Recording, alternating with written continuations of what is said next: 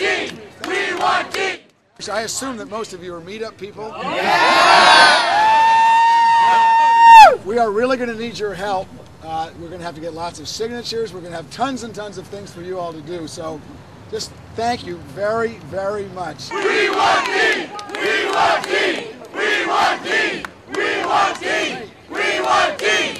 We want Dean! We want Dean! Let me first start to thank the meetup.com people.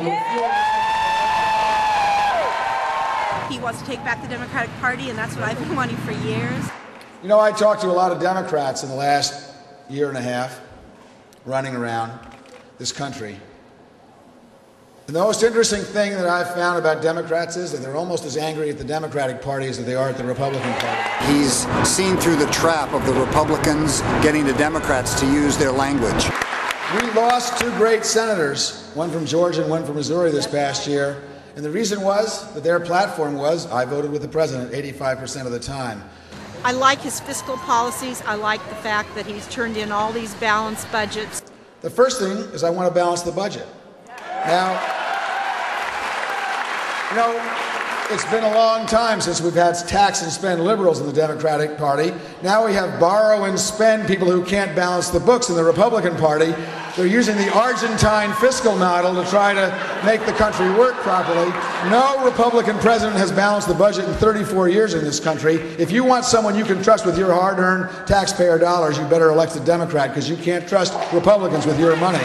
Seems to me he's not afraid to be a Democrat. With the same problems that you have in California and every place else, we have a balanced budget. We're not raising taxes. We didn't cut higher education. We didn't cut K through 12 education. We didn't cut health care for kids or for anybody else. If you want social justice, you have to put aside the money when the times are good, because at those times when times aren't so good, that's when people need the help of the government the most. He's the Democrat who's standing up for the principles we believe in. I think the debate it should be, can we afford a tax cut at all when we have the biggest deficit in the history of the country and a war going on with no way to pay for it? He's someone who speaks his mind, even if it's not always going to be the popular thing with everybody. In our state, everybody under 18 has health insurance. We simply made Medicaid into a middle-class entitlement. If you make $54,000 a year less in the state of Vermont, your kids under 18 are entitled to health care. If we can do that in a small rural state, which is 26th in income in the country, surely the most powerful and wealthy society on the face of the earth can join every other industrialized nation. The Japanese have it, the Germans have it, the Israelis have it, the Canadians have it, even the dreaded French have it. I'm a teacher, and so one of the things I like most about him is his education policy. There are a lot of folks in Washington in my party who voted for the No Child Left Behind bill. I call it the No School Board Left Standing bill. It's an enormous unfunded mandate.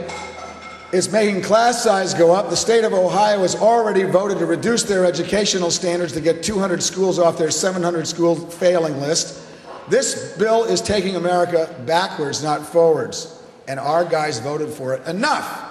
He's honest, he has integrity, he's willing to say what he means and do what he thinks is right. One of the saddest moments that I had as an American in the last couple of months is when this president used the word quota 5 or 6 times on the evening news when he came out and opposed the University of Michigan Affirmative Action Program.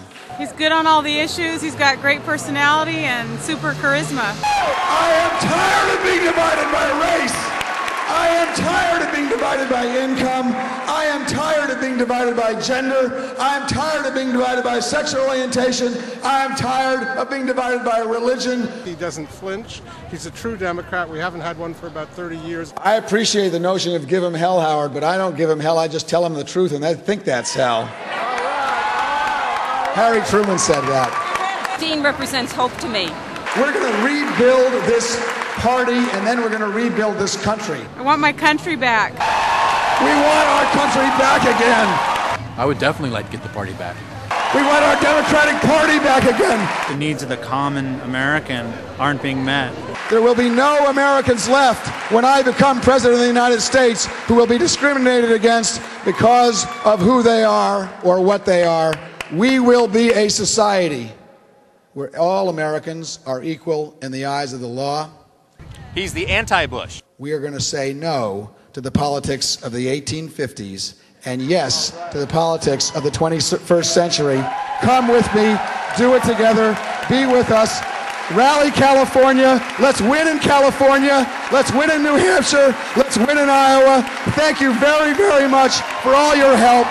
Thank you for your support. Go tell your friends, get on the internet, tell everybody you know. We're going to do it together. We're going to take back America. Thank you very, very much.